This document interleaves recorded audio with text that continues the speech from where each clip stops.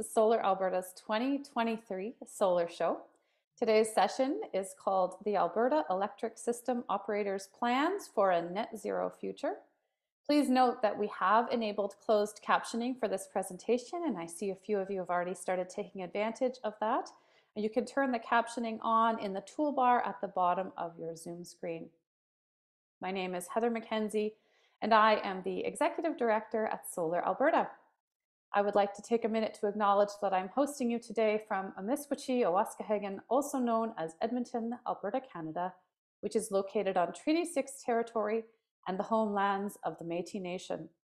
Treaty 6 territory is the traditional gathering place and home of many Indigenous peoples, including Papachaise, Nehewak or Cree, Saulteaux, Dene, Blackfoot, and Nakota Sioux, nations whose ancestors have cared for and nurtured these lands since time immemorial.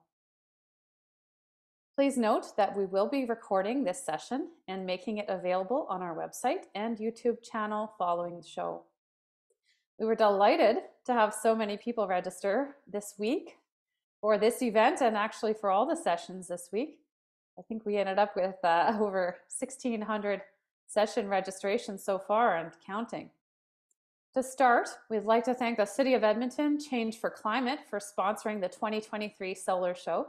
We're happy and grateful to have them once again as our sponsor. Today, we'll be hearing from Kevin Dawson, the Vice President of Strategic Integration at the AESO, about some homegrown pathways for achieving net zero. Following the presentation, there will be a question and answer period in which you can all participate. The entire session will wrap up in an hour and a half. As this is an online conference and trade show, I would like to encourage you all to check out our online trade show during the week. We have listed on this slide and in the chat all the wonderful organizations who are participating in the trade show. To view their exhibitor booths, which include a listing of key solar-related services, contact info, and video introductions, please click on the link in the chat. During our formal question and answer period, we will be using Zoom Q&A for questions rather than the chat box. So please enter your questions in the Q&A section. Also, please click on the little thumbs up symbols to upvote questions that you like. Before we move forward, we're going to do a quick poll to get a sense of who we have joining us today. Just going to click on that, launch the poll here. Give y'all a minute to start answering. All right. While some are still doing the poll, I encourage you to also take a minute and pop your name, land acknowledgement, and any contact info that you're comfortable sharing in the chat now and throughout the event so that others can look you up on LinkedIn and or email you, and some relationships can begin to be formed. All right, just gonna check on our poll here. And I'm gonna end that poll. Oh, very good. And we'll share those results. We've got quite a lot of curious folks here, which I'm not surprised because we are hosting this in the evening in the hopes that a few of our solar and green building curious folks would attend. So welcome. Industry folks coming off your hours. So thank you for that. I really appreciate that. And some students in the house as well. So it's great to get a sense of who's all here, and you're all more than welcome. All right, now for a little about Solar Alberta. Solar Alberta is now in its 32nd year of operation. We are a not-for-profit society that is dedicated to accelerating Alberta's transition to a just and sustainable energy future. We do so by advocating, educating, and serving as an industry and community hub for solar energy. Our membership is made up of over 360 individuals and businesses. To keep up to date on all our activities, please sign up for our newsletter at solaralberta.ca. We provide a number of services, including managing a solar directory through our website. In this way, we act as a bridge for installers, suppliers, and other solar-related businesses to connect with their customers and clients.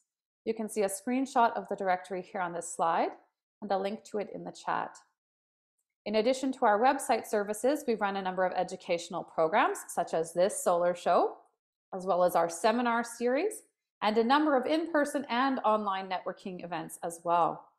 Our next online networking event is for women and non-binary folks working or interested in working in the solar sector and related fields. We are hosting this on March 8th over the lunch hour to celebrate International Women's Day. And we're going to be hearing from Pembina's Binu Jakumar about her experience at COP27 prior to our networking component. The registration link is being popped in the chat now. Please note that recordings of the 2021 and 2022 Solar Show sessions and seminars can also be found on our Solar Alberta YouTube channel. In addition to some Solar Show workshops that are industry oriented, this spring we will once again be running a number of online courses for solar industry professionals or those transitioning into the sector. Our 7 courses are online Tuesday and Thursday evenings on 3 to 5 nights over 2 to 3 weeks. You can already register for all of our courses at the link provided in the chat. Also, if the course you're interested in isn't offered at a time that works for you, you can now pay to download most of our past courses and paid workshop content. These recorded courses are also available alongside that in our new solar training videos section of our website. And I want to take this opportunity to engage you as Solar Alberta members. From February 6th to 10th, you can purchase an individual or student membership with a 20% discount. The link to become a member is also being placed in the chat. On April 5th, we're going to be hosting our annual general meeting, so I'd like to invite you all to sign up as members, attend, and elect your new board. There are 4 vacancies to fill on the board this year, so if you're interested in applying to serve, you can do so through our website until February 26th. And if you can't quite commit to board work, but you're looking to support our work anyways, you can also consider becoming a general volunteer. The link to sign up as a general volunteer is also being popped in the chat. And I see Gordon's here today. He suggested we should put an award show together. So we've actually gone and done just that. Thank you for the idea, Gordon. Not exactly what he had in mind, but close, hopefully. We're happy to announce that moving forward, we will be recognizing longtime dedicated contributors to solar in Alberta by gifting them a free lifetime Solar Alberta membership. So if you are currently a Solar Alberta individual or business member and you know someone who has contributed significantly to the organization or the solar sector in Alberta as a whole, please consider nominating them for this award. We're going to be accepting nominations until March 22nd, and then the award recipients will be announced at our AGM. All right, last slide for me. We appreciate everyone who has already donated to Solar Alberta. Donations like yours help to continue our free programming, as well as allow us to offer affordable professional development, such as you'll see in this solar show. Tonight, we ask that you also please consider participating in our 50-50 raffle. I think it's already over $790, and the raffle ticket sales will close Friday of this week. And I'm going to be doing the draw live at 8 p.m. during the Stories from Solar Sector Workers and Networking Night on Friday. Additionally, please consider donating through the crowdfunding link in the chat. The Government of Alberta is matching all donations made through this link until the end of the week. And now, without further ado, as this is the opening event for the Solar Show, I am delighted to welcome back Elder Gatea Betty Elizabeth Latondra, and she is going to be offering a blessing and land acknowledgement for us here today. It is her 3rd Solar Show with us, and we're so pleased you could join us. Miss Betty, she is a traditional Cree Métis woman from the Papa Chase Band in Treaty 6 and is a direct descendant of Papa Stewo with lineage to Chief Big Bear. She grew up in the Northeast Imperial Mills, where her Cree parents, her first teachers, traditionally lived off the land. As a result of this traditional upbringing, Ms. Betty is grounded in her Cree Métis language and culture. Her guiding principle is Pimatisuin, or Indigenous way of life, which refers to Cree tradition and cultural identity, a strong heritage, knowing where one comes from, and therefore defining one's identity. Ms. Betty carries the knowledge and wisdom acquired through many years working with those who have taught her the ceremonies of her people, balancing her life from these sacred traditions. In her professional life, Miss Betty provides leadership to Edmonton Catholic Schools District, providing an authentic Indigenous voice. She also serves as manager of the Council of Elders for Edmonton Catholic School District. She is an honored professor working with the University of Calgary's Workland School of Education, providing knowledge and increasing the understanding of the calls to action set out by the Truth and Reconciliation Commission. Ms. Betty believes that when we understand the history of Indigenous people in Canada, we can then help educators make change. Ms. Betty has also held management and teaching positions with Health Canada and Head Start. As a highly respected Gitaya, which is Cree for elder, Ms. Betty fulfills this role and responsibilities with humility and grace. She has served for many years as a Gitaya to the City of Edmonton Police Commission and to the University of Alberta. She also serves as a passionate advocate for children. Her vision is to help build a just and safe society where all children, families, and community members are accepted, nurtured, and free of discrimination. A world where all people work together towards a shared vision of humanity. She has been honored as the recipient of the Lifetime Achievement Award at the Esqueo Awards in 2013 and 2018, and she was awarded a Guiding the Journey Award by Inspire for outstanding work in Indigenous education as the leader of the Gitaya Education Society in Edmonton. She's also a mother, grandmother, and great-grandmother. Ms. Betty works tirelessly with a host of different government bodies, municipal representatives, and community agencies such as ours in striving to improve the lives of all Canadians. Ms. Betty, as I mentioned, has been with us for all of our online solar shows, and for that, we're really, truly grateful. So thank you, Ms. Betty, for joining us again today, and I'm going to turn the mic over to you now. Yeah, Naskunt and Heather, thank you for the beautiful introduction. And thank you for making space for me one more time to come and do a bit of a land acknowledgement here, Treaty 6, and honoring all treaties from Treaty 1 to Treaty 11, all the Métis people, Métis nations across this country, and all those who have come to live with us from many walks from different parts of the world who've come to live here with us and to make our Canada, our home, a much better place as we understand the history of Indigenous people, the many atrocities that were once inflicted on our people, and to always remember the children that never came home. It is with this that I humbly say thank you for honoring me to come and just listen to me a little bit tonight, and that I honor you in my prayers, that we are given this one life. And today was another day that we're given this beautiful life where we woke up this morning and we, got to open our eyes for us that can see and hear and feel our breath. And now we took our first step from our bed, and that was a blessing, such a blessing for us, and that we got to see our families around us. And just to say thank you for that, and to ask our loving Creator to always carry ourselves with grace and dignity and kindness that you can share, that's free. Give that to other people so they will too have that teaching of showing kindness. Our children are number one observers who everything that we do falls on our hands to teach them well, and that whatever we do, they are a role model. We are the role models. So with that, I say thank you, and I say a few blessings in my language, the Cree language, which is my first language.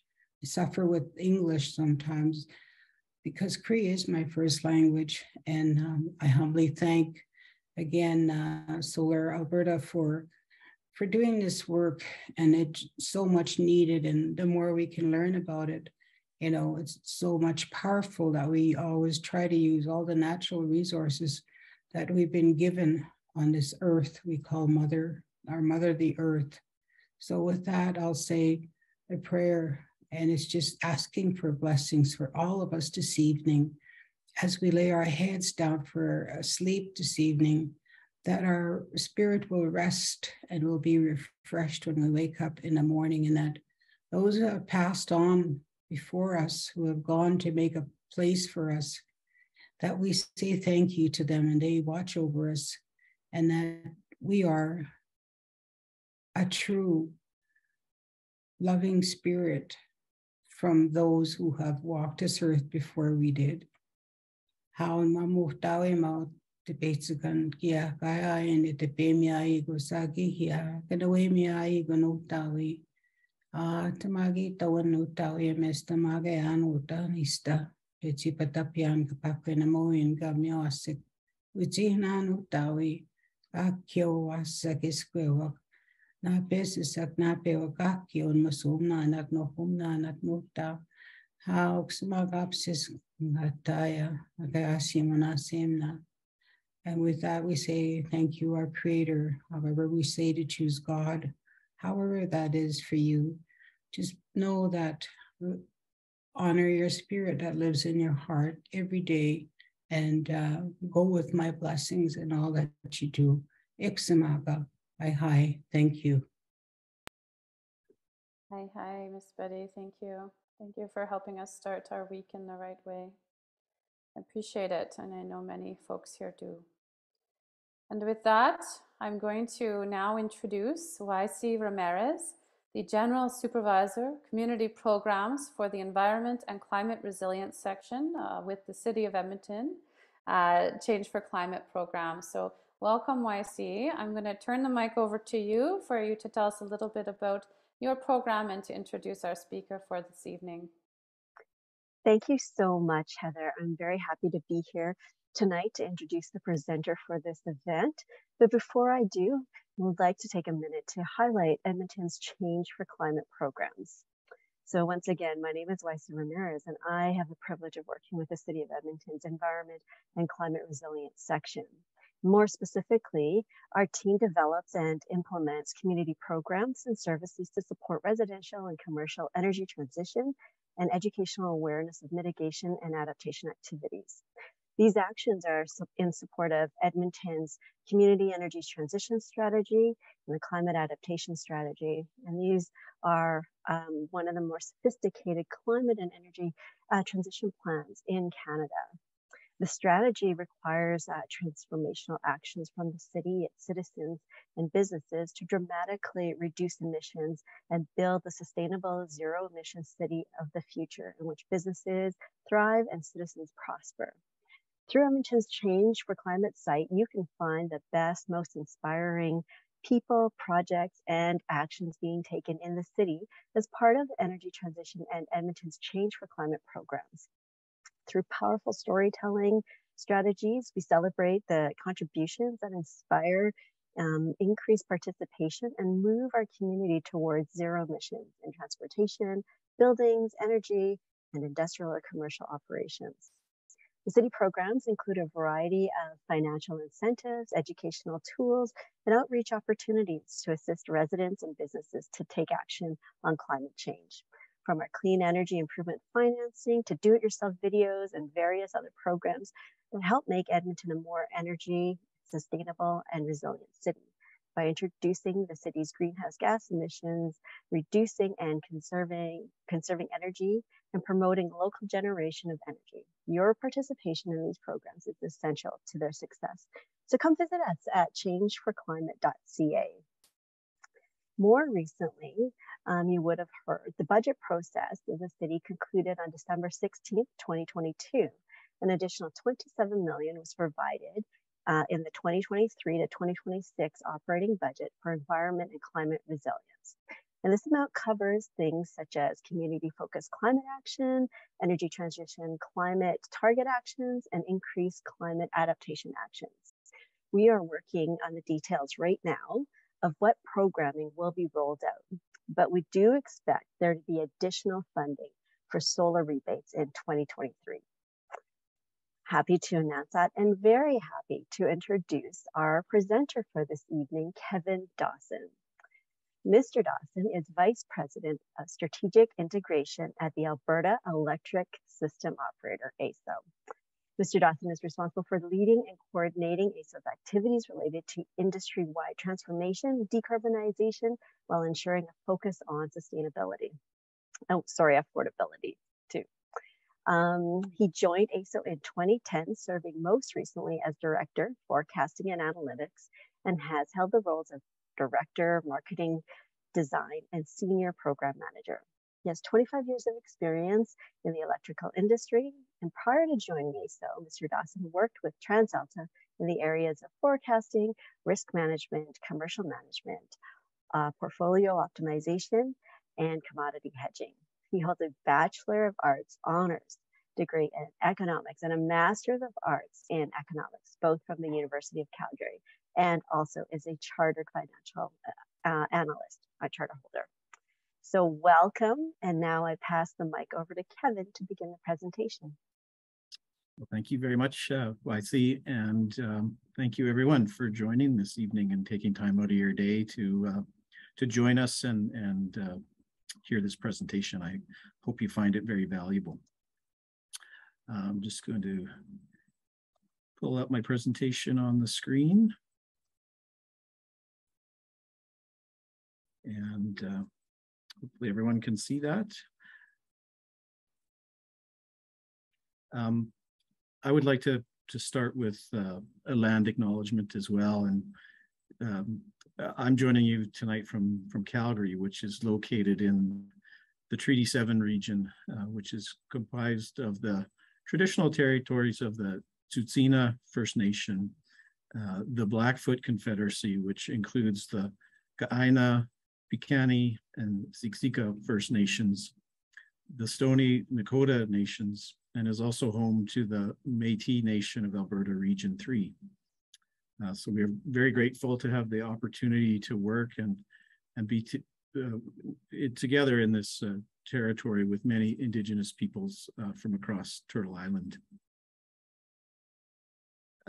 What I'd like to do this evening is start off by providing an overview of the Alberta Electric System Operator, which is the organization that I work for, and then provide an overview of some work that we have done over recent months to examine the potential ways that the Alberta electric system could achieve a net zero outcome by 2035. And I'm happy to address any questions that come up after the end of the slides. So a little bit about the AESO itself. We are the entity that's responsible for the safe, reliable, and economic planning and operation of the Alberta power grid. And this is the bulk electric grid that covers the whole province and really is the electricity system for the entire province. We are a not-for-profit agency. We're created by legislation, the Electric Utilities Act, but we are independent of government and industry. So our board of directors is appointed by the Minister of Energy, but we are required to operate in the public interest. We do not have any financial ownership or interest in any of the assets that form the electricity grid. So any generation units or transmission infrastructure or distribution infrastructure. So we are really acting in the public interest and in an objective and non-commercial manner. Our funding for our operation and our organization comes from the users of the electricity system, the ratepayers on the system. And so we're funded by the ratepayers rather than the taxpayers. Given our role, we have a lot of visibility of the electricity sector and a lot of information about what's going on the grid and in the industry. A little bit more about specifically what we do. We have 4 key mandates that we need to deliver on. So the first one is we're responsible for ensuring that customers can connect to the transmission system. And again, this is to the transmission system rather than the distribution system, and I'll get into that in another slide. But we're here to ensure that customers can connect and utilize the transmission system. We plan that transmission system. We then operate the electric grid in the province, and we plan and we operate the wholesale electricity market for the province. So those are the four main functions that we have as an organization. A bit more of how our industry is structured and where the AESO fits into things. So if you start on the left of the screen, where you would have your large sources of supply or your large generation units that are connected to the transmission system. And those generators can obviously be of a variety of different fuel types and fuel sources, but they're all connecting to that large transmission system. So this is high voltage, usually 100 kilovolts or higher for the transmission system.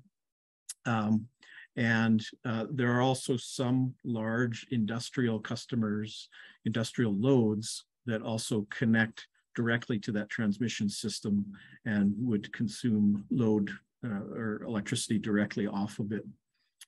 And then the distribution systems, which then essentially take electricity off of the large transmission system and distribute it to most customers across the province.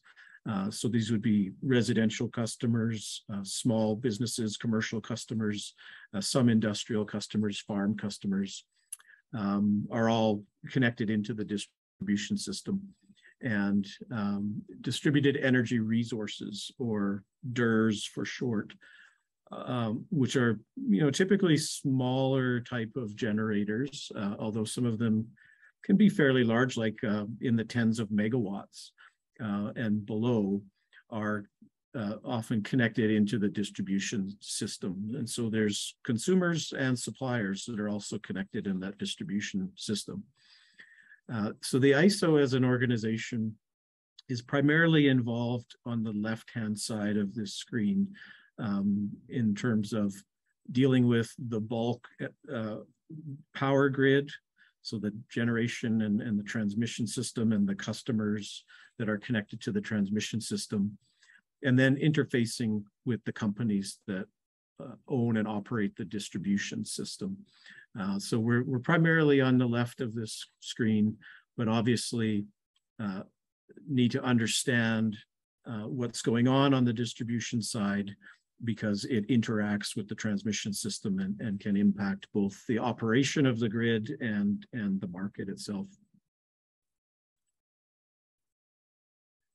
Just a really quick overview of electricity and electricity use in Alberta.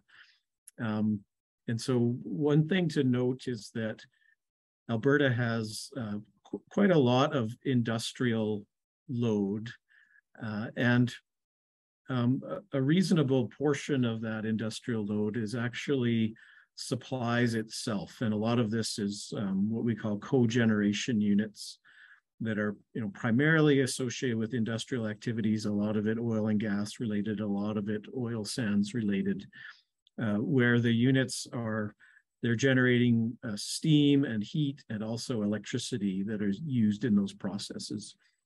And so we call those behind the fence generators and customers.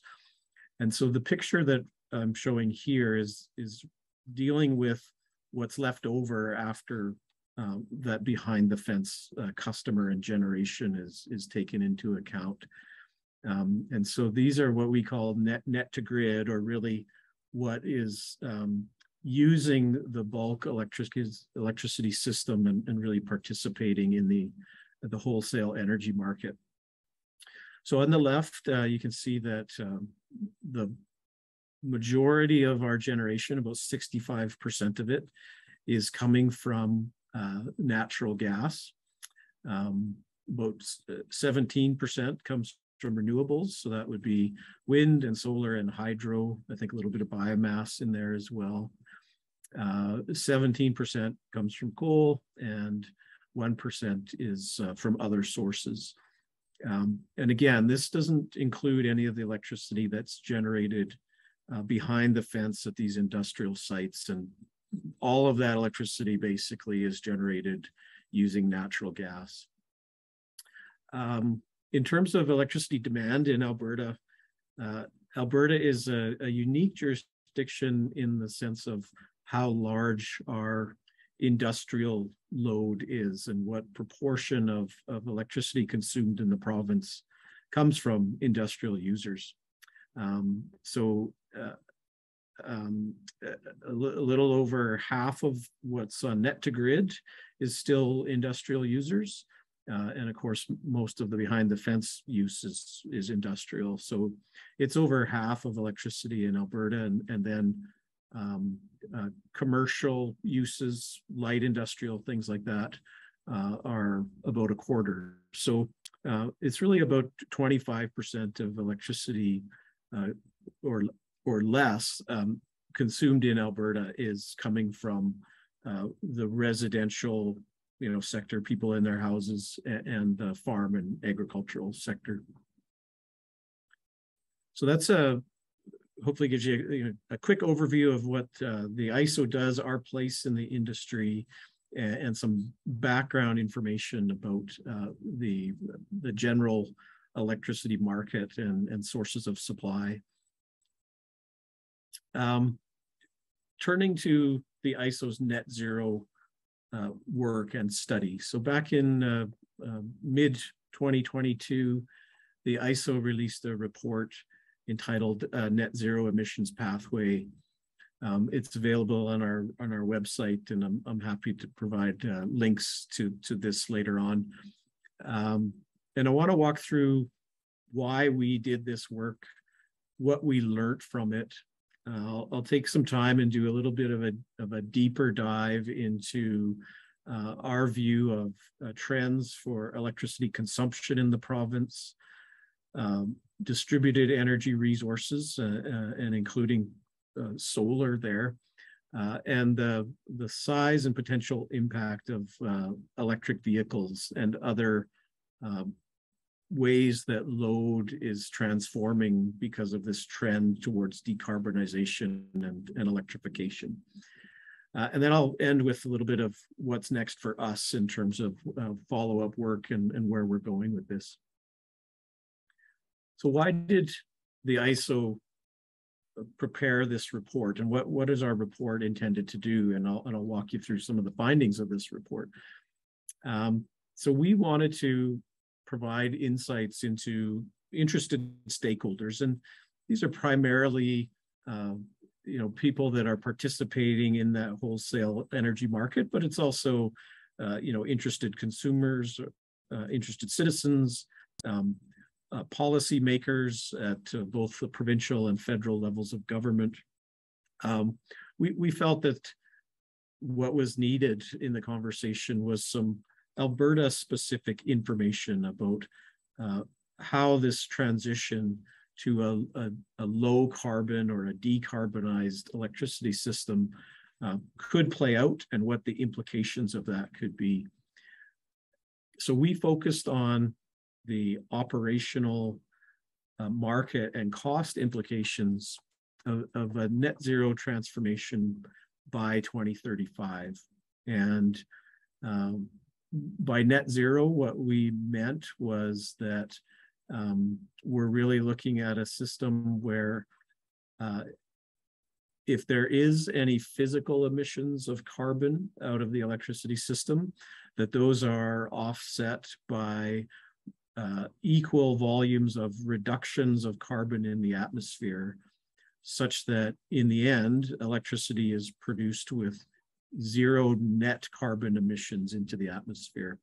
So a big part of that is producing much more energy with no carbon emissions, and to the extent that electricity is produced with carbon emissions, and those emissions are offset.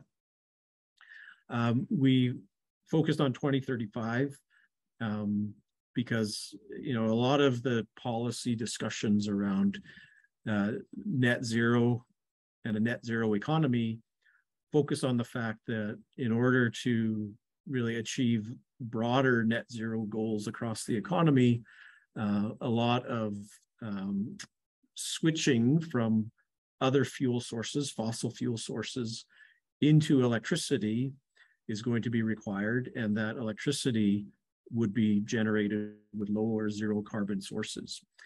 And so most of the policy discussion around net zero focuses on getting to a low carbon electricity system by that 2035, 2040 timeframe, so that the other parts of the economy can be electrified, and we can achieve a economy-wide net zero goal by 2050. And so, given those general policy discussions, we wanted to see, if Alberta did want to achieve a net zero grid by 2035, how could we get there and what those implications were. Given that there's a lot of uncertainty about the way that we could get there, policies are evolving, technologies evolving, etc. We took a scenario approach so we could look at different possible ways and understand maybe some of the different implications from those different possible ways. The work would allow the AESO itself and industry stakeholders to identify what we need to do next and prioritize additional work and areas to focus on. And we thought it was important to start the conversation now, understanding that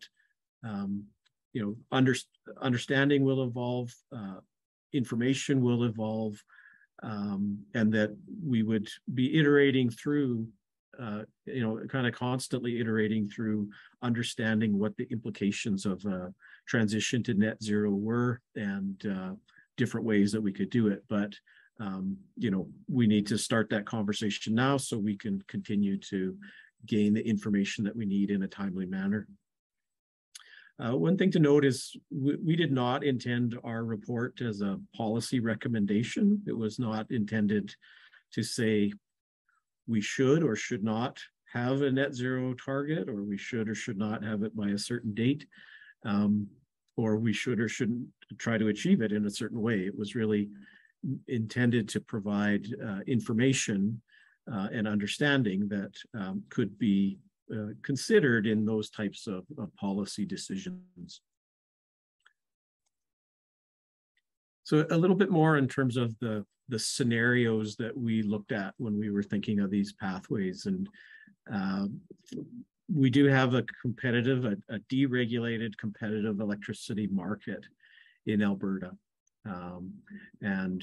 So we wanted to recognize that the pathways to net zero needed to consider that market structure and at least be compatible with it, with an initial assessment.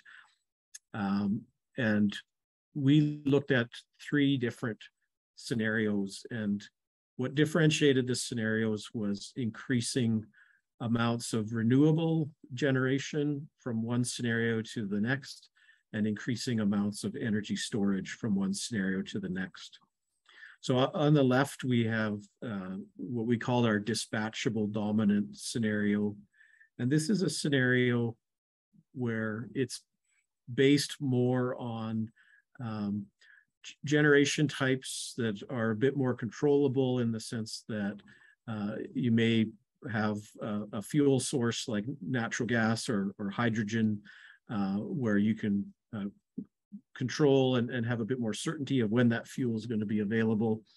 But again, these would be low or zero carbon resources. So they're a little less wind and solar kind of renewable resources in this scenario, and a bit more in terms of these other types of resources. And they were primarily natural gas with carbon capture and storage, or hydrogen-fired generation sources that we looked at.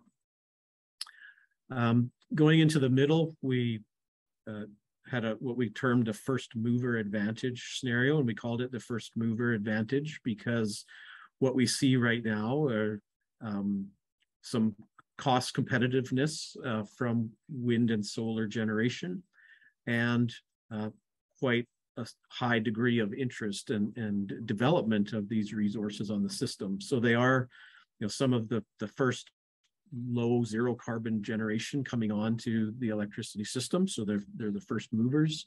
And if that generation, continued to use that momentum and create a larger proportion of the low carbon supply on the grid, that's that scenario.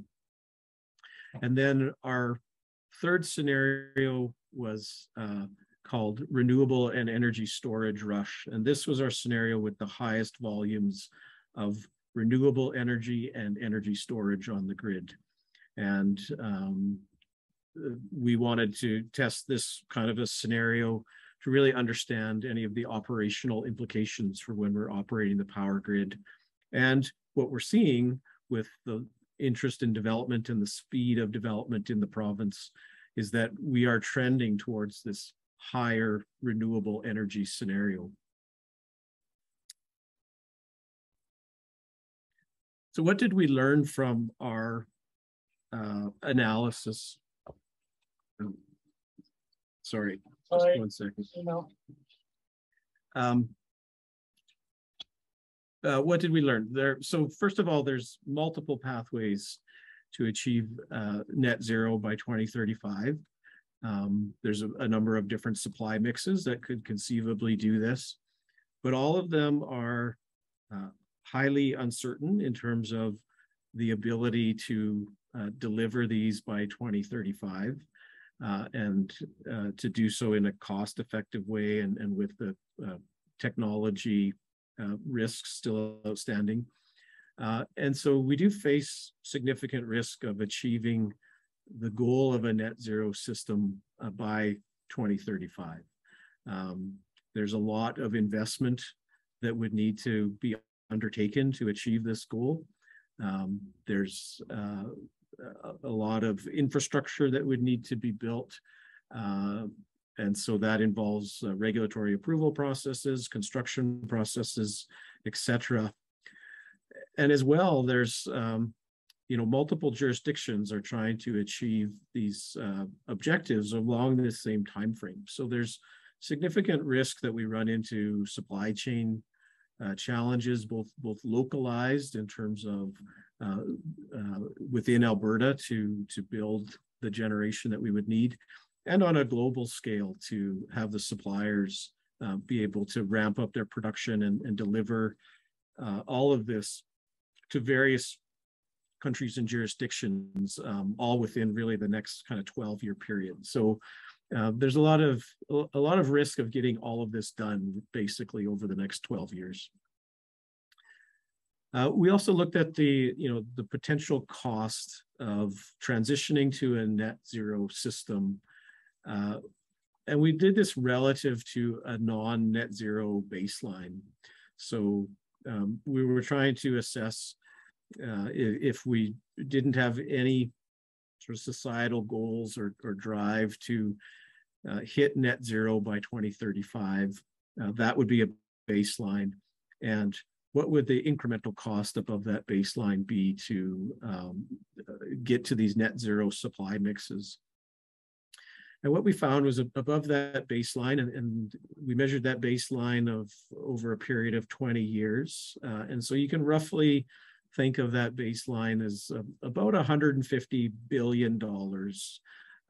And that's comprised of what we would have to spend to build and maintain our supply sources, what we would have to spend to operate those supply sources. So the fuel costs that would go into them, the maintenance of them, and what we would have to spend on the transmission system to connect those supplies to the grid and move that electricity around. So even on the baseline, we're looking at about $150 billion of those costs over the next 20 years, just to keep our electricity system functioning, basically. Adding on net zero objectives would add to that cost somewhere between $40 and $50 billion. And so that's it's a 30 to 36% increase in that cost. The bulk of that is formed from increased requirements to invest in generation capital. So to essentially accelerate the changeover of the generation fleet would require additional investments in supply. Depending on the scenario that you're looking at, you would face increased operating costs. And we would need to build out the transmission system to some degree to get this power delivered to customers. And I've got another slide later on that gives a bit more breakdown of those costs. We concluded that Alberta's market structure could meet the demand on the system, but that system reliability would be challenged. And I will go into a bit more detail on that in a second. What else did we learn? That demand growth, even considering these trends towards increased electrification, and increased electrification would be things like electric vehicles, switching heating from natural gas to electricity, producing more hydrogen in the province, etc. So we do expect demand growth for sure. But Alberta has been a very high demand growth jurisdiction over the last 20 years. A lot of that driven by expansion of the oil sands and industrial capability in the oil and gas sector. And what we see going forward over the next 20 years is a slowing of that source of demand growth. And so that to some degree offsets the increases in demand that we see from these electrification sources. And again, I'll go into a bit more detail about the demand forecasts that we did in subsequent slides. The other conclusion we had was that in order to achieve a net zero system, we will require offsets of some form. And so this means that it's not practical from a cost or an operational reliability standpoint to have an electric grid by 2035, which doesn't emit any carbon. So in order to get to net zero, we will need to offset the carbon that's still emitted from producing electricity in other ways. And so all of our scenarios resulted in physical emissions. And so those would need to be abated through things which resulted in a reduction of carbon from the atmosphere. And so, examples of these things might be agricultural offsets or the planting of trees, etc. But we need some type of an offset.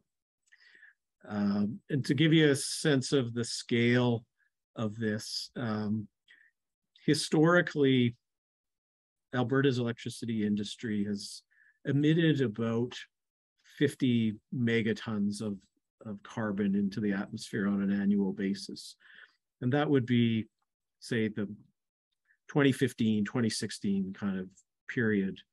What we've seen in recent years is that volume has decreased quite significantly, primarily due to the switch of coal units to burn natural gas, the retirement of some coal units, increasing volumes of renewable electricity. But that 50 megatons is now down around the 30 to 25 range. And we would expect by the mid-2020s that falls even further into the 20 or below range.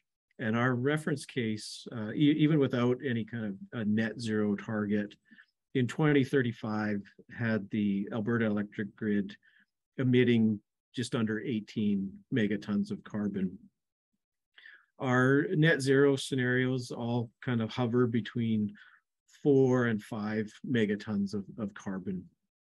So we do see a significant reduction from our non-net zero case, but still see these physical emissions. We also did look at or consider other ways that as a system we could achieve net zero. And we looked at things like increasing hydroelectric generation, the potential for nuclear generation, increased connections with other jurisdictions, et cetera. And these technologies are possible low carbon generation, but we didn't view them as practical on the timeline of 2035 for making a material reduction in emissions from the grid. And so it's not to say that some of these things couldn't happen. They may even happen prior to 2035, but we really see that these technologies either need to develop further, have a high capital cost, and so are fairly difficult to finance and get constructed, or would require significant coordination between provinces and jurisdictions to, say, for example, increase our intertie capability between jurisdictions, and that would require additional regulatory processes and then also involve construction timelines. So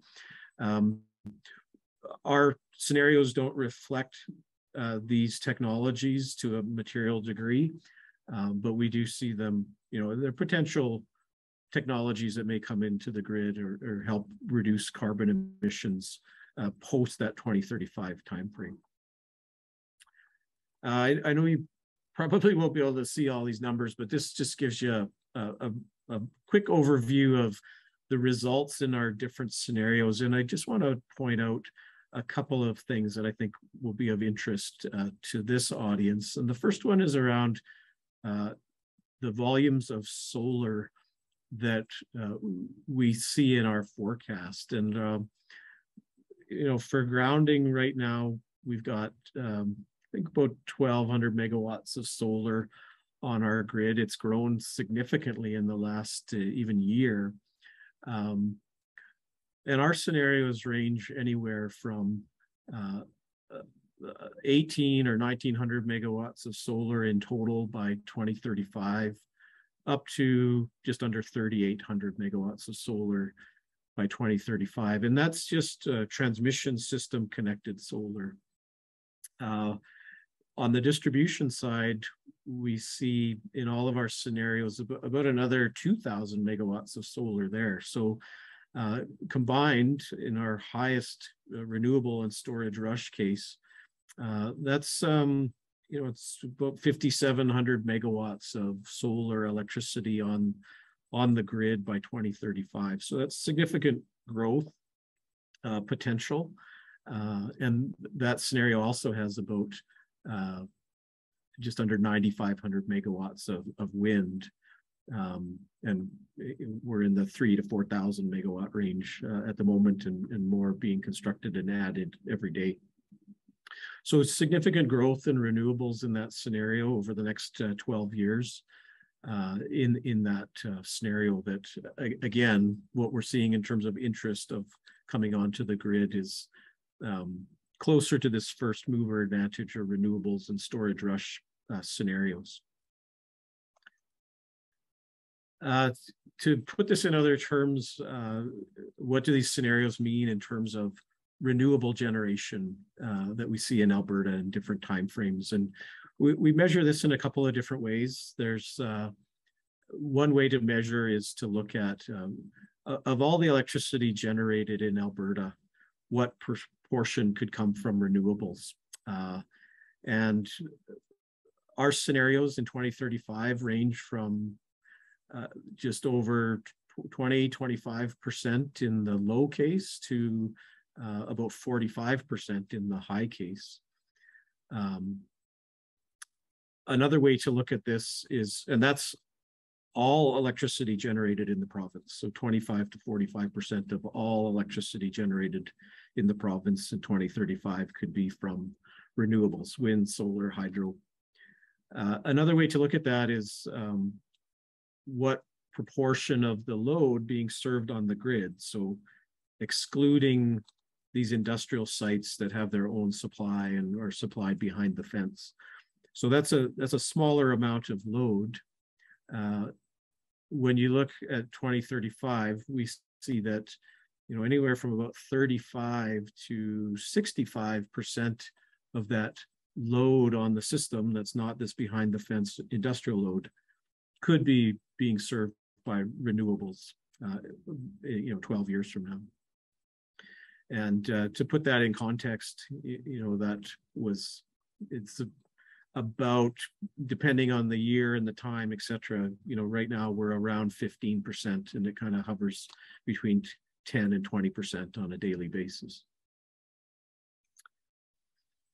In terms of cost, really what this shows is the breakdown of costs between the different scenarios and our non-net zero reference case. That's the case on the right. And as you would expect in different scenarios, the makeup of the costs is different. So in a case where you've got more renewable generation, the renewable and storage rush case, your operating costs are lower because a lot of your generation is free fuel sources. There's still maintenance, et cetera, and there's still generation sources that are not renewable, that require natural gas or hydrogen to be burned. But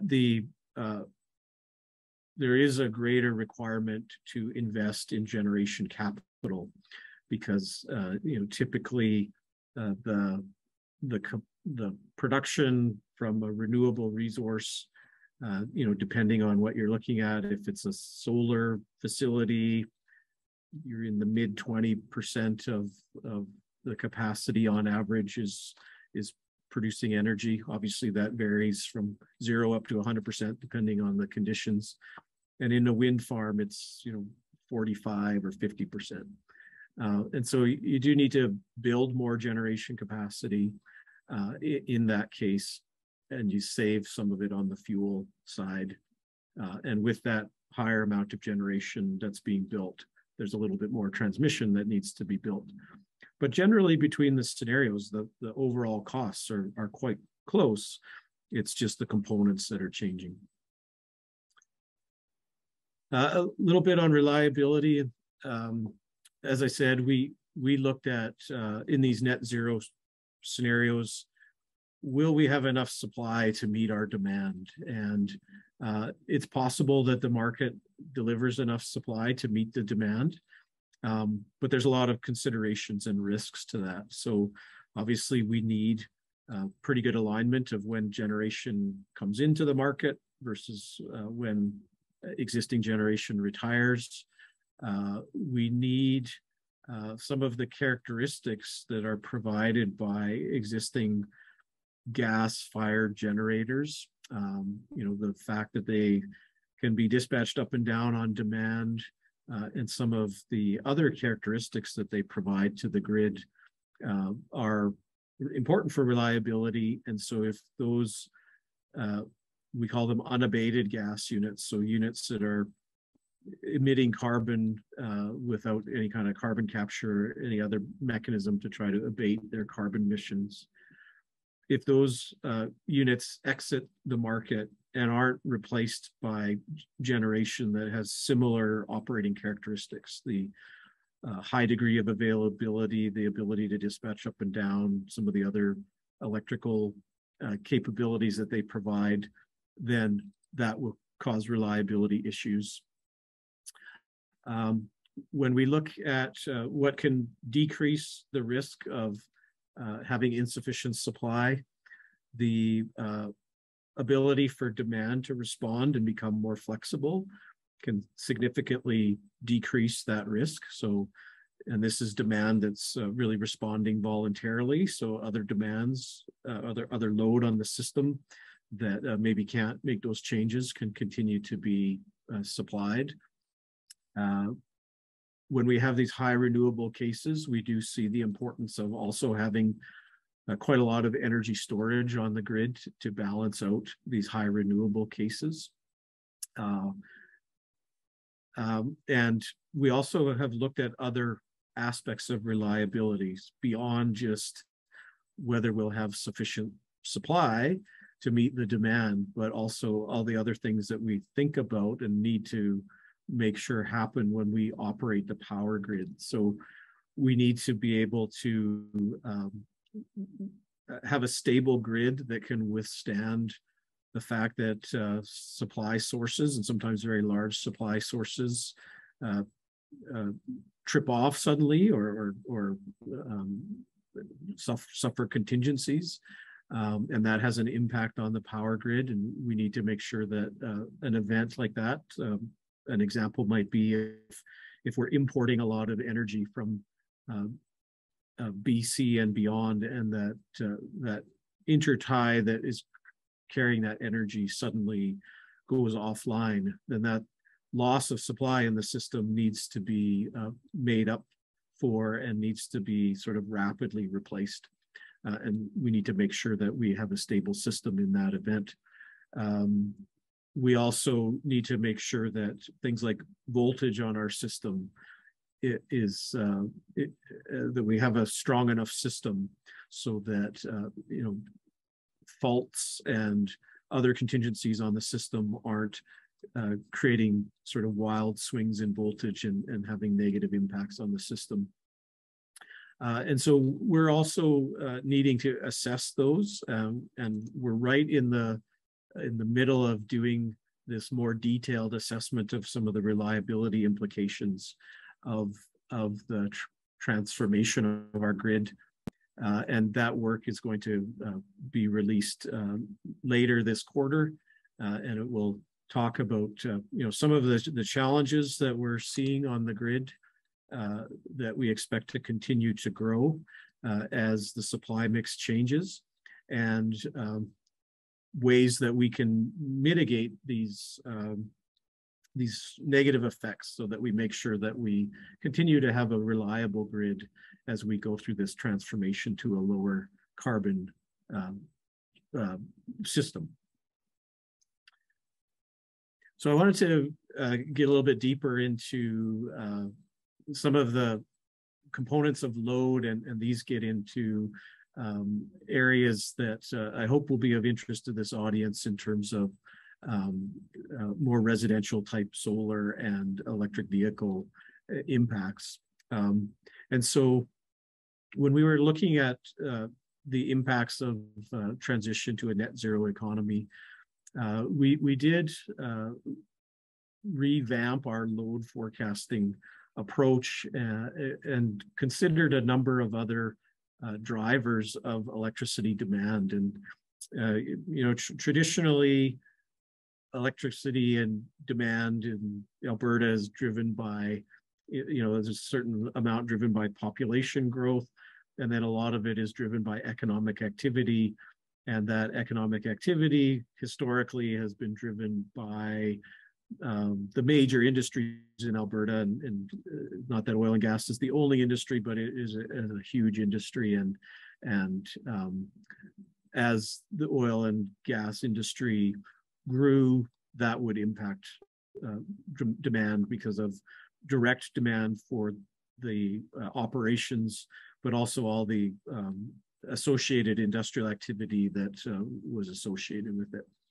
But what we see going forward as the grid electrifies is new sources of demand starting to grow. And that's really from the electrification of transportation, the electrification of buildings, and it's really around the heating of buildings, and the potential for new industrial loads, the production of new types of commodities, and hydrogen is probably the top on our list in this category, but also the electrification of other industrial processes to reduce their carbon emissions. And you can think of things like cement production potentially, or other other industrial activities that might increase their consumption of electricity because they're electrifying and doing that instead of using fossil fuels.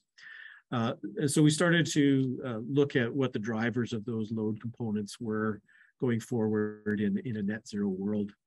And so on the transportation side, we wanted to understand what the implications of the federal policies around net zero or zero emission vehicles mandates, and basically the direction that by 2035 you wouldn't be able to buy a internal combustion engine vehicle in Canada, and what does that mean if all of the vehicles then were electrified as a means of achieving that goal. What it might mean to fuel switch from heating and then these new industrial loads. So we built all that into our load forecast. What we saw when we do all that, we put all the puts and takes together. Some of the things that we see slowing down is some of the demand growth from the traditional industrial sectors. We don't see that it was very likely, for example, that we have another large oil sands, like a new mine or something opening up like we saw throughout the early 2000s and even into the mid teens of the 2000s.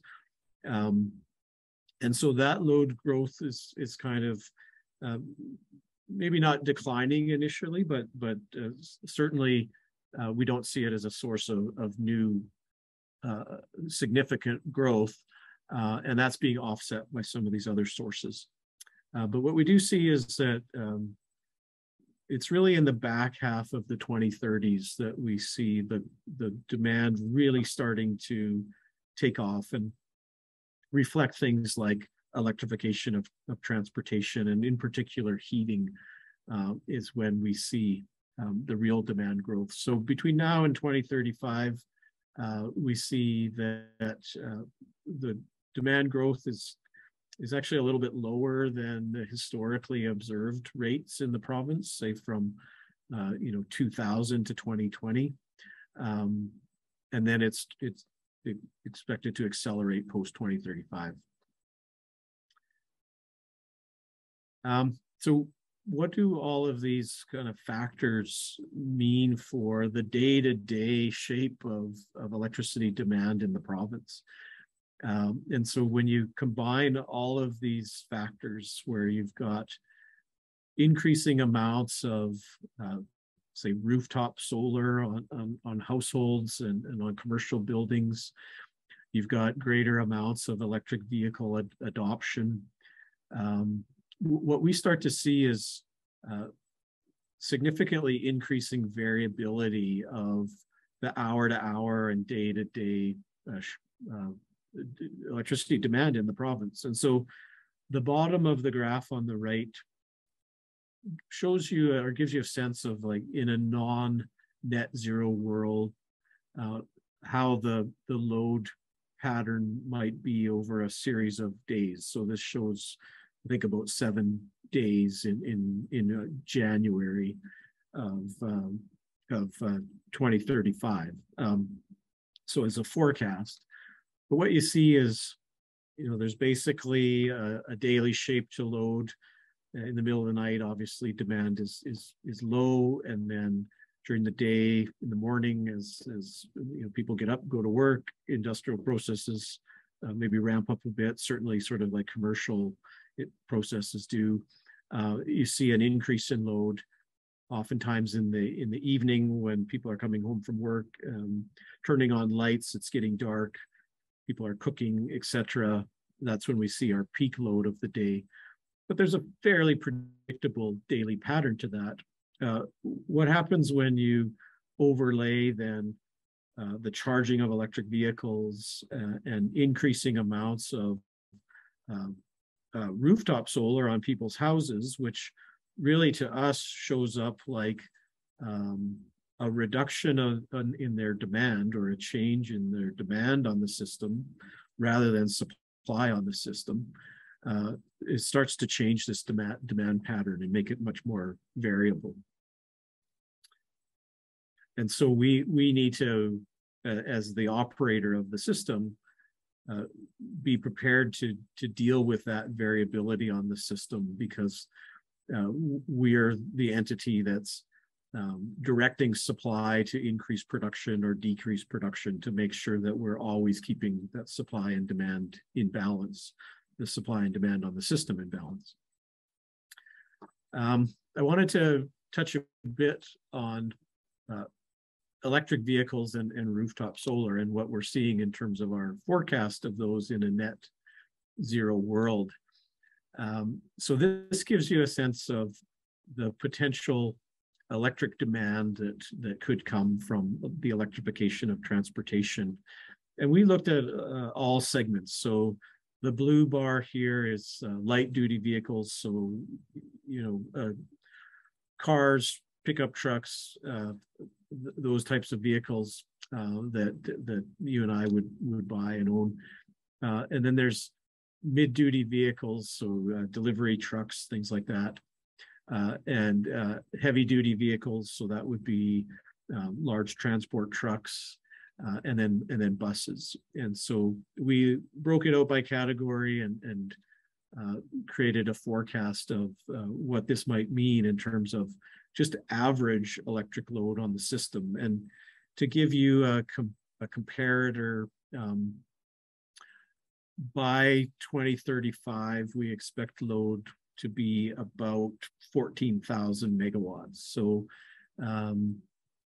our total of electrification is 730 megawatts of that 14,000.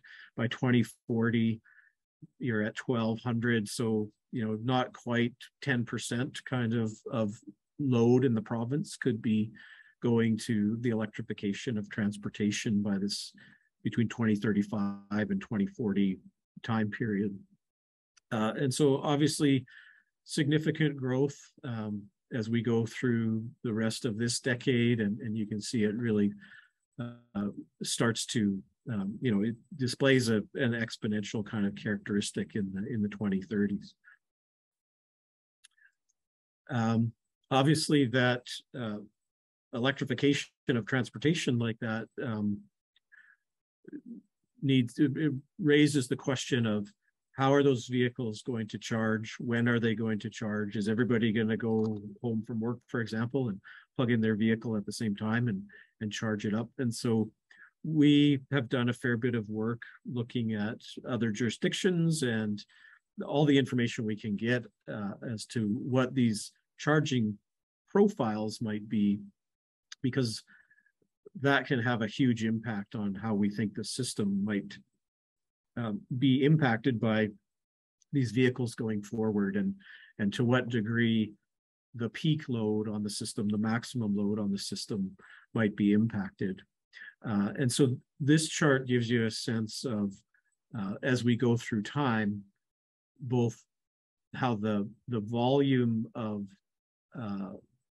charging increases through time and how the potential range or variability or uncertainty of it at any point in the day can change. And so on the bottom of this graph is the hour of the day. So it goes, basically shows you a whole day.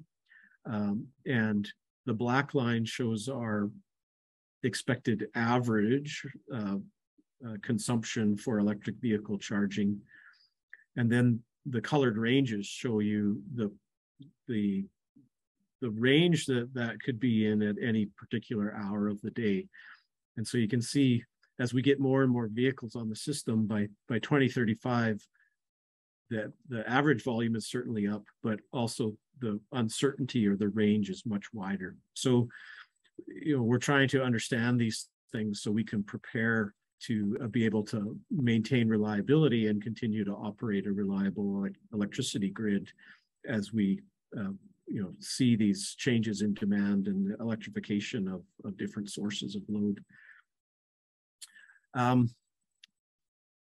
This shows you our forecast for rooftop solar, or really all distributed energy resources or electricity resources. So these would be, this is supply that's connected on the distribution side of the grid.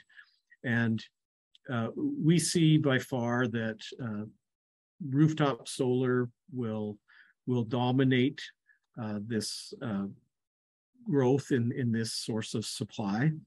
And you can see it really sort of starts to take off from the kind of the mid 2020s out to the mid 2030s. It goes from 250 megawatts of total installed capacity up to 2,000 megawatts in this particular forecast. And this is based off of trends that we're seeing and the expectation that we might see policy supports for this type of technology. So this isn't necessarily an economics-based forecast, but we did think it was a plausible growth trajectory for this technology on the grid.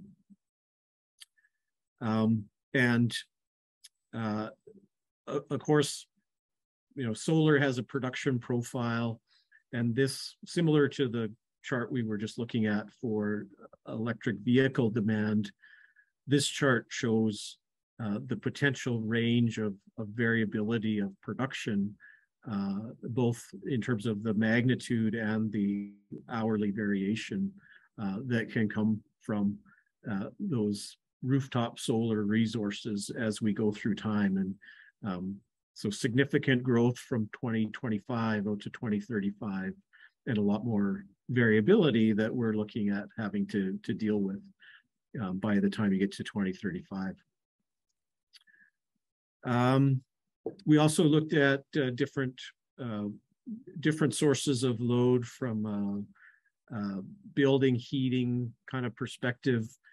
We do see that that's probably not a large driver of load over the next 10 or 15 years, but could become a significant source of load growth as we get into 2035 and beyond. And obviously we recognize that there's risk to these forecasts, that things may be accelerated, but we see that there's probably a lot of inertia just in terms of the installed base of heating in buildings, and that it may take some time for that to change over. And it right now there's sort of not really clear policy support one way or another for these types of retrofits. So that could come later, but we're seeing some stickiness in this source of demand. So I want to end on just what we're doing next and take some questions. So what's the AESO? What are we focused on? We're focused on monitoring and participating in the development of carbon policy. In particular, the federal government's working on a clean electricity regulation. And so we're providing any insights we can from an Alberta perspective into that, in how the Alberta grid operates. As mentioned, we're doing a deeper dive into some of the reliability implications of the changing supply mix. We're also thinking about how this is impacting our energy market, our wholesale energy market, and other changes that might need to,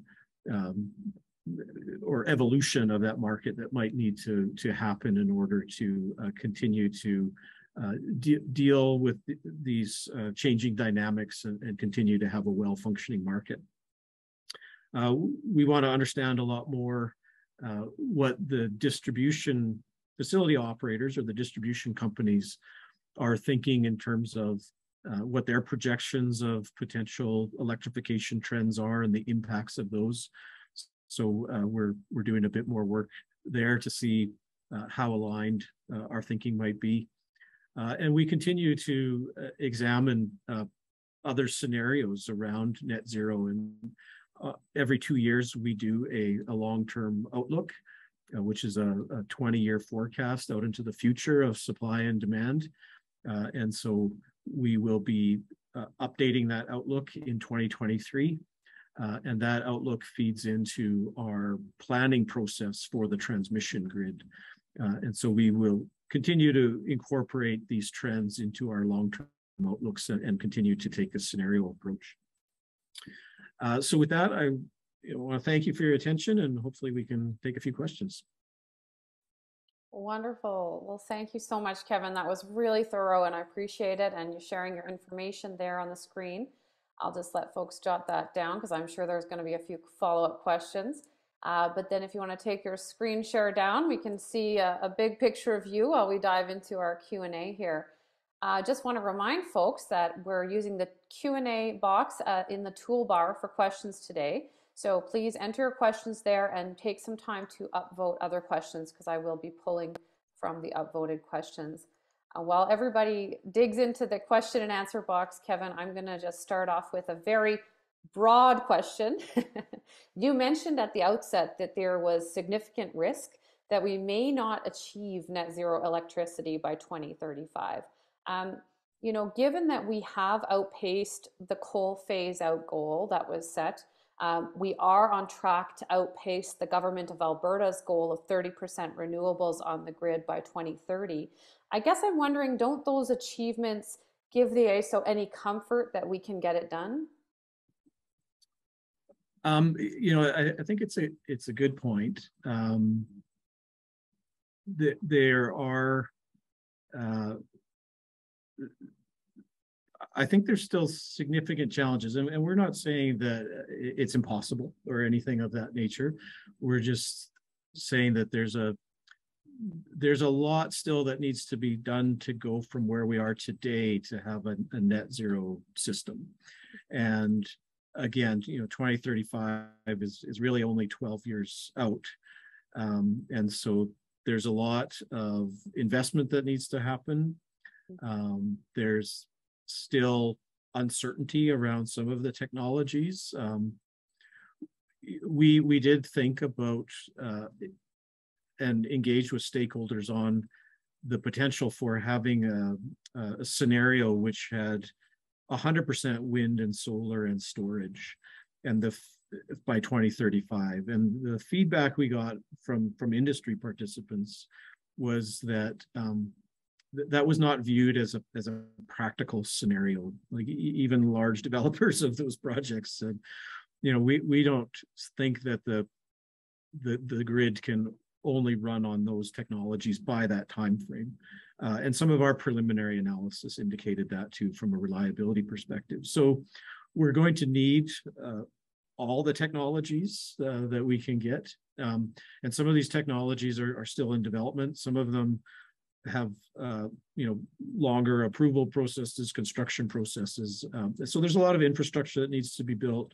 There's a lot of regulatory decisions that need to be made. There's a lot of policy that's still uncertain. So there's a lot to do in a 12-year period. A long to-do list, yeah. I know, I think our keynote speaker a couple years ago, Dr. Sarah Hastings-Simon, said, with the technology we have today, we can definitely get 90% of the way there, but we still need some investments to get the last 10%. So yeah. I definitely appreciate that there is this long to-do list. I see folks are now chiming in a lot on the question and answer, so I'm going to jump to their questions now, and I thank you for that. Corey's wondering, does the AESO publish emissions factors for Alberta's electrical grid? Currently, the only data available for Alberta's grid comes from the Environment and Climate Change Canada, which appears to be outdated. And this emissions factor can have a massive effect on whether or not a project can successfully pursue a zero carbon design by electrifying the mechanical loads in the building. So yeah, questions around emissions factors. I know we're all nerding out on your webpage on a regular basis, so we're just constantly hunting around there for the latest data. And thank you for tracking the micro generators too, by the way. It's nice of you to do so. But yeah, questions there? Yeah. So no, we do not post or publish that or estimate that data at the moment. Yeah, the closest I've seen is some of the work that the Market Surveillance Administrator has done. And if you look in their quarterly report, their most recent quarterly report, they attempt to calculate some intensity factors and things like that. But as the AESO, we don't calculate that or post that data. Yeah, no, thanks for that information. I know we get a lot of folks considering investments here who attend our events and from all over the world, actually. So people are definitely searching for information. I see a question here from an anonymous attendee, but I'm going to elaborate on it a bit as well. So could we not use, and I think you touched on batteries, to smooth the ebbs and flows you discussed, so the generator needs would be more predictable? Would this help lower costs? Would it also help increase reliability? And I'm actually just going to add to that because I think you touched on utility scale batteries, but I learned recently that a number of the distributors, they feel that energy storage is actually best placed in the community to help balance out loads where those loads exist, rather than all in the utility scale world. So I guess you mentioned the variability of residential solar, but you also mentioned the variability of utility scale solar. Is the AESO only considering energy storage at the utility scale? Do you see a role for residential and commercial solar storage to contribute in the same way the distributors are starting to talk about that? So just to kind of flesh that question out on storage, I think we're all really curious where we're headed with storage. Yeah, and certainly we do see a role for storage in smoothing that production, and you know, when we looked at the reliability of that higher renewable case, like we had about 4,000 megawatts of storage in that case, and it was when we looked at having half as much storage, for example, we started to see some risks in terms of the supply-demand balance. The difficulty that we had when we looked at the economics of the storage was in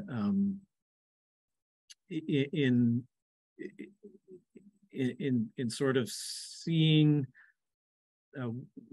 where the sufficient revenue would come from for the volume of storage. And so in the end, we had to make some assumptions that, you know, there's additional revenue sources from somewhere to support that, even that volume of storage coming into the market. So it certainly has a role to play. You know, we'll see where the technologies evolve.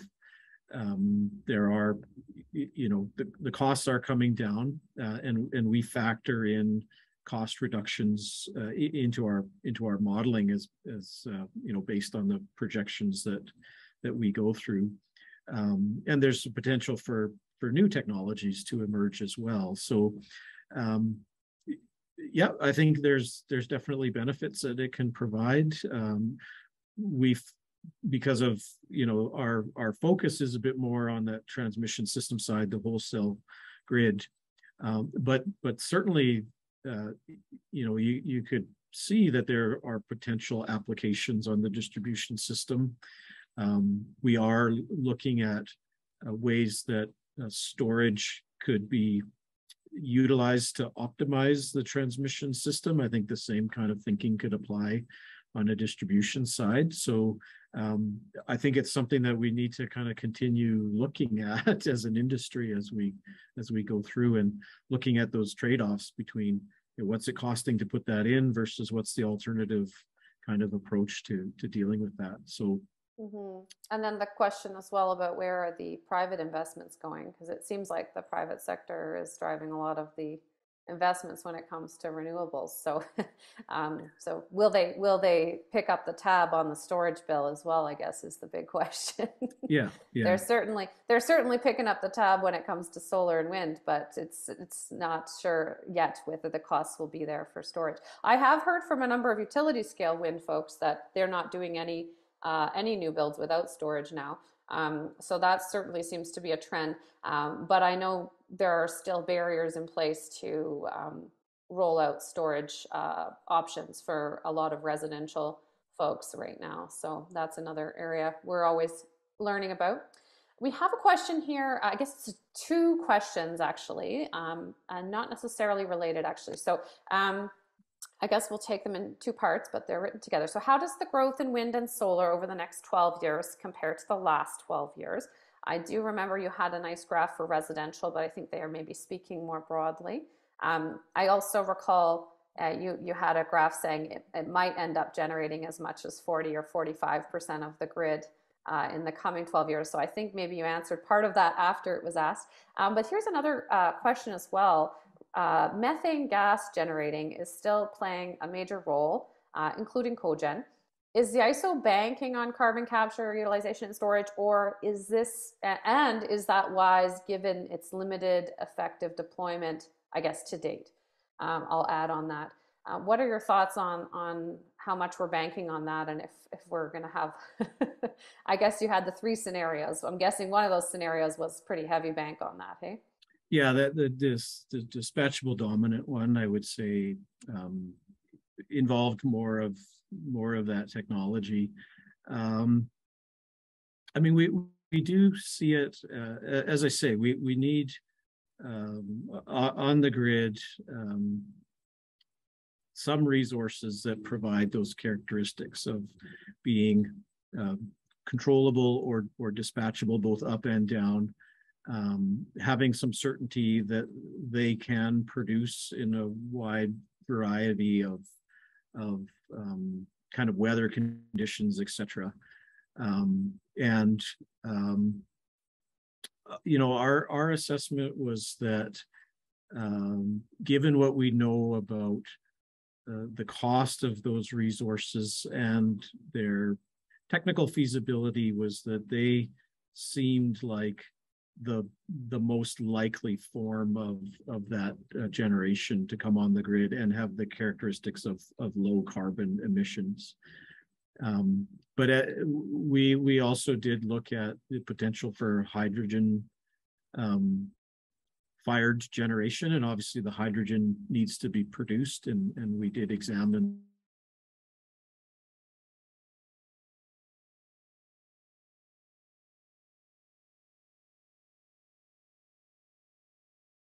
Preet, is he freezing for you too, or just me?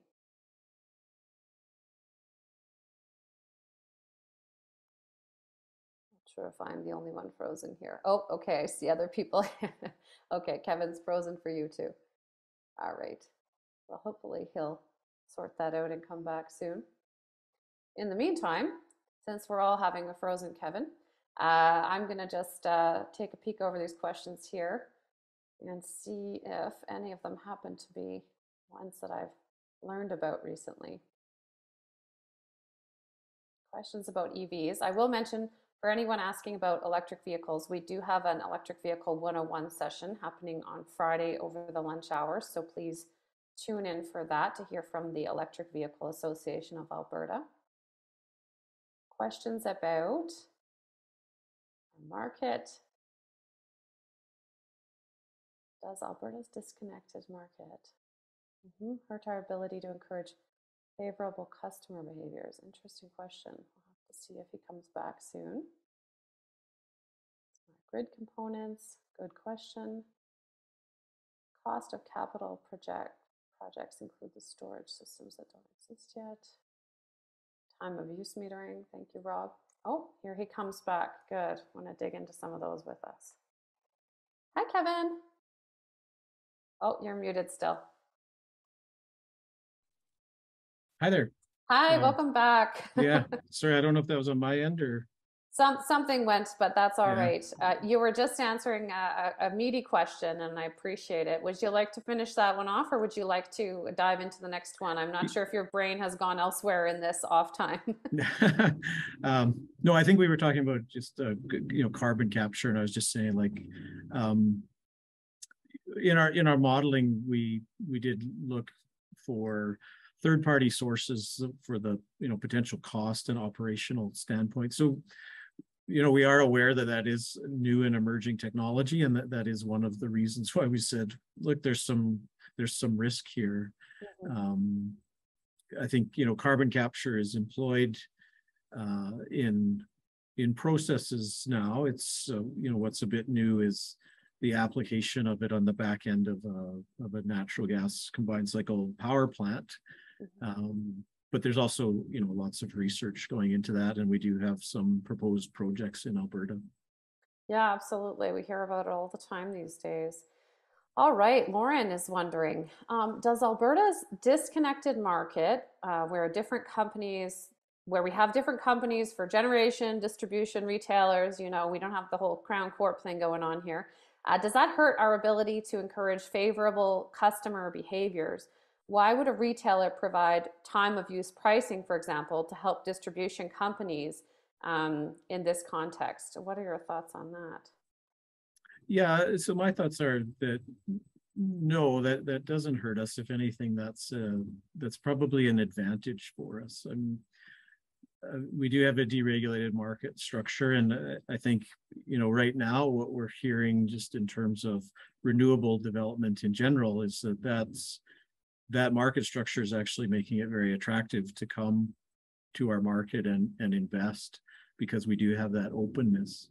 I think more specifically to your question, what the market structure does is it does create incentives for companies that do have those offerings to try to differentiate themselves, and we're not seeing that to date as much in the retail market in terms of demand response and things like that, but we do see that starting to emerge in other jurisdictions, and that there are business models that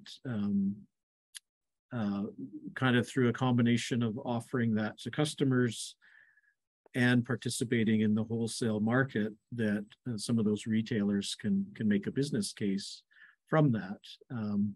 And so I think the benefit of our structure is that it can drive those kind of innovations, and different companies can try to package that up in different ways. Yeah, I think we're certainly the only market in Canada where you can have a power purchase agreement, if I'm not mistaken. And that has certainly facilitated a lot of private capital investment in renewables in Alberta. Folks who are interested in learning about the power purchase agreements can come on Thursday. We are having a session on community generation, and Bow Valley is going to be chatting with us about how they have been enabling that through sort of micro power purchase agreements. So interesting opportunities we have here that it sounds like they don't have elsewhere in Canada. So yeah, thank you. Lots of great questions here. We have one about EVs, and I was mentioning while you were away that we have an EV session coming up on Friday. I have to say it's one of our most popular. It's also getting the most number of trolls on the internet. It seems to come with a high degree of controversy. But how much more energy will we need if everyone starts driving EVs by 2035? I know your projections were that EVs sales would go up sort of after 2035, but of course, we now know the government of Canada, I think they maybe set this goal after your report was done. They've said all new car sales need to be electric by 2035. So that would suggest that people might transition sooner than your estimates originally expected. So just this person is just curious, how does the energy we need with the growth of EVs compare to the growth over the past 12 years? Yeah, and so we did model that federal. Oh, you had it. Okay. Yeah, and so I think one thing to remember is that there's a transition period where even though you won't be able to buy a new internal combustion engine vehicle, there's still a certain percentage of the fleet that will be that, and so we won't be, for example, at 100% electric until many years after that mandate comes in. And I imagine there's a certain segment of consumers that are, probably going to try to rush out and buy a internal combustion engine vehicle for whatever reason, but right up until you can't. So it's really, we modeled the proportion of the fleet that was electric through time based on some assumptions of how often did people turn over a vehicle and things like that. Mm-hmm. So that is reflected in our load forecast there, that on average sort of 700 to 800 megawatts in that 2035 period, growing to 12 or 1300 megawatts by 2040. That in itself is, that particular segment is high rate of growth. when we look at all the different components, we just see like that's being offset to some degree by high growth in you know, the distributed resources, the rooftop solar as well, and general gains in energy efficiency, and maybe less growth in some areas that traditionally had higher growth. But you know, that's the other thing I was mentioning of why we're also very focused on the charging profile of those vehicles, because it's not just sort of the number of vehicles, but also how much diversity there might be in terms of when they're charging and how on the system. So that can make in a lot of ways a bigger impact than even the number of vehicles. If the charging profile is very concentrated, then the impact on the grid becomes you know, much more operationally challenging, I would say. Yeah, back to the need for time of use metering that I see a lot of people mentioning here. Gonna have to maybe need some regulations in that regard. I mean, I think we did identify in our report that you know, there's different ways that you can achieve it, but it is something that definitely I think needs some more work as to how do you create some of those incentives to smooth out that charging profile. And you know, there's different, as I say, there's sort of different approaches you can take, and there's, I think, a lot of different kind of micro experiments almost going on. Well, and of course the elephant in the room in Alberta is things cost a lot if you don't regulate them, and if you do regulate them, they can cost a lot less. So depending on the topic, but I know when you look at green builds, if you want to accomplish those through incentives, for example, that can cost the system a lot of money. But if you regulate them, theoretically, it's just costing the purchaser the money. So pushing it onto the private sector. So anyways, lots of interesting and controversial subjects. So I applaud you folks for even dabbling in this at all, because I know it's one of those areas where as soon as you jump into forecasting, the policy folks come out to play. So here we go. I think I'm just gonna ask 2 more questions because I want to respect your time, and we are over here. So I'll just ask this next one here, and then I'm gonna wrap up with a nice broad one that I've got prepared for you. Is hydrogen generation really an option worth considering? I think we were talking about CCUS earlier. Now this question's about hydrogen. When it is effectively non-existent today, I think there are a couple of projects going ahead, but it's not really something that we've heard a lot about. Batteries are a more proven technology. Even nuclear is technically more proven, and here, you know, also more clean when it comes to carbon. Arguably more controversial in parts of Alberta. But yeah, just curious if what your thoughts are on hydrogen and how it factored into your calculations. Yeah, so a few things. I think when we do talk to turbine manufacturers, and they are focused on working out the engineering to have that work, and so there's no sort of real fundamental barriers to getting hydrogen generation to work. There's some engineering that needs to be done. You got to figure out, you know, the source of the fuel and get it to the plant, etc. But there are some benefits to it in the sense of, like, the combustion itself is zero emissions.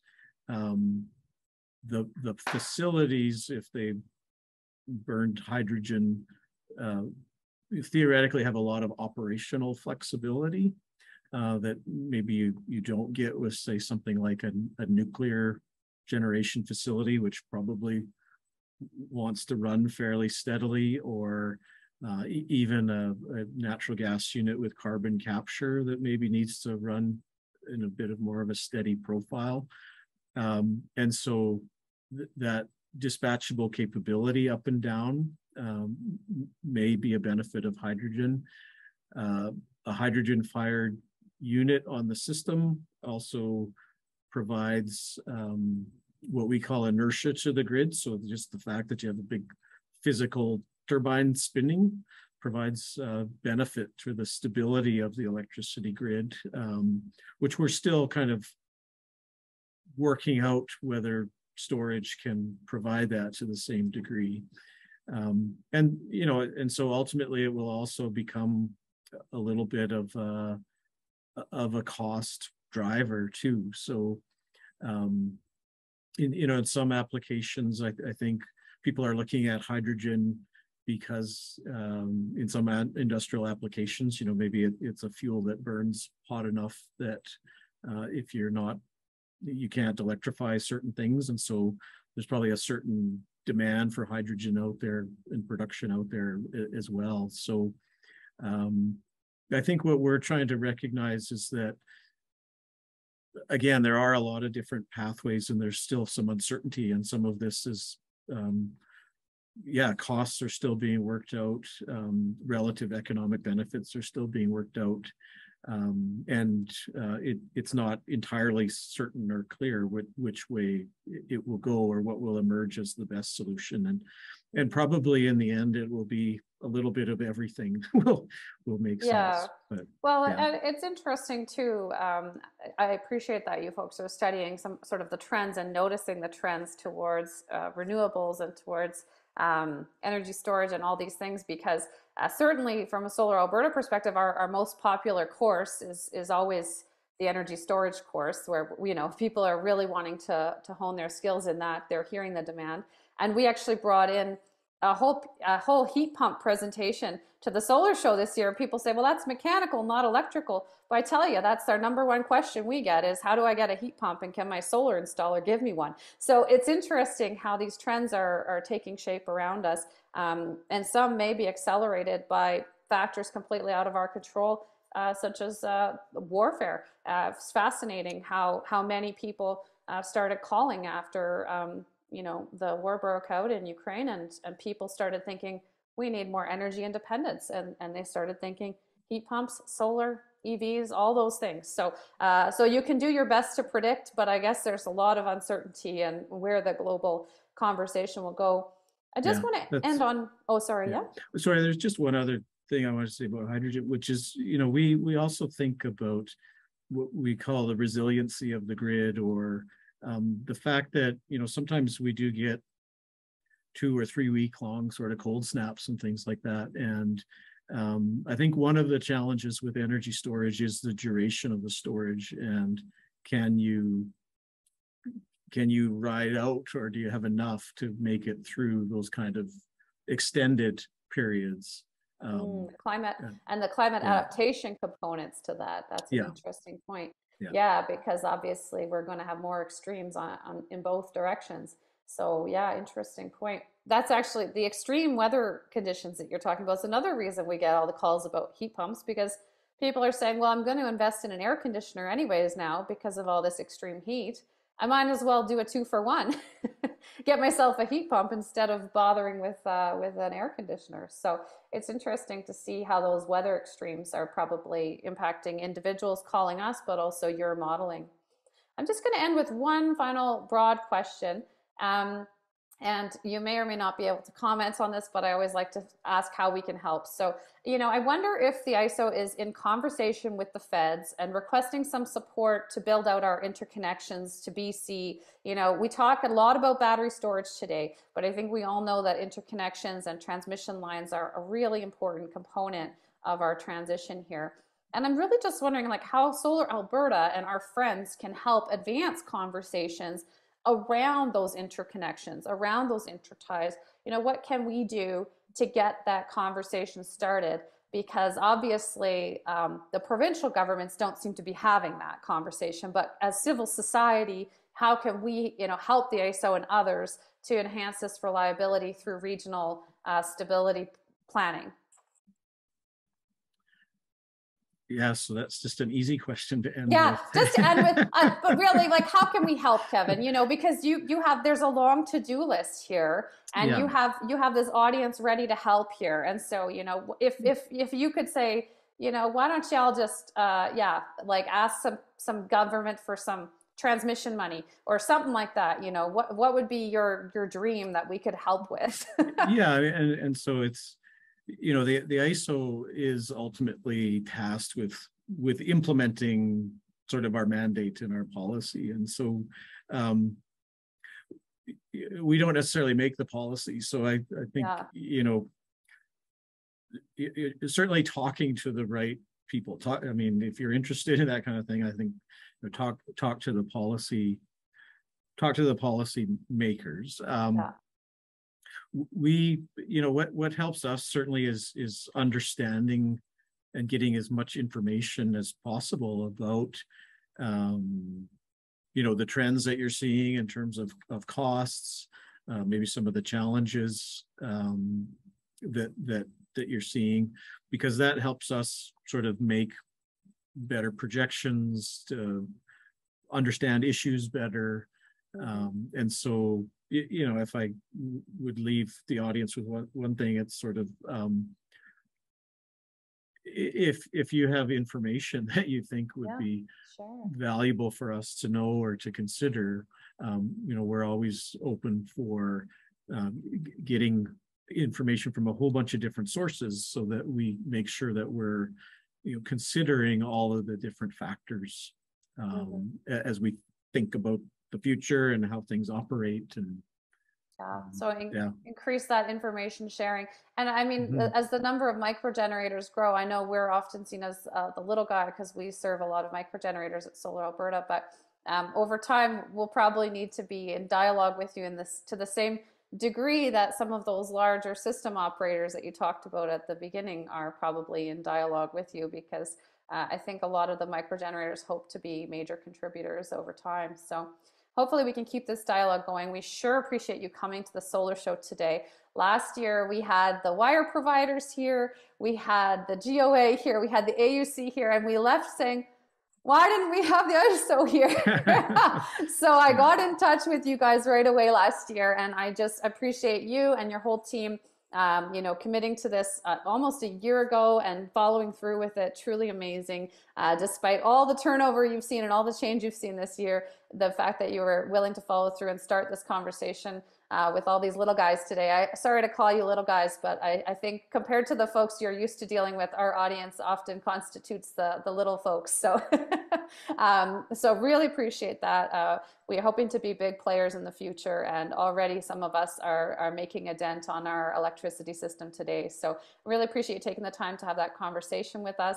I want to thank City of Edmonton one more time before we wrap up here today. And I'm seeing a lot of thanks for Gateo Betty, Miss Betty, our elder today as well, for setting the tone so nicely for our solar show. So thank you, Kevin. Thank you to all of our audience. We're looking forward to chatting with you all throughout the week. Come nerd out with us every day. We have sessions at 9:30 and noon, and we'll hope to see you again, Kevin, and continue this dialogue with the AESO. Thank you very much. Yeah, you're very welcome. And thank you to everyone for your attention and for all the great questions. Awesome. Thank you, Heather, for having me. Make sure before we leave, Kevin, that you look at all the nice comments in the chat, because everyone's appreciating you. Yeah, great. Thank you, everyone. You're getting appreciation. It's always awkward when they can't express it themselves, but there we go. All right. Well, with that, we're going to say adieu. And thank you for staying late, I should say. Sorry about that, Kevin. Our audience was super engaged. Yeah, good. That's great to hear. All right. Thank you, everyone. Well, I'll end there, and have a great night.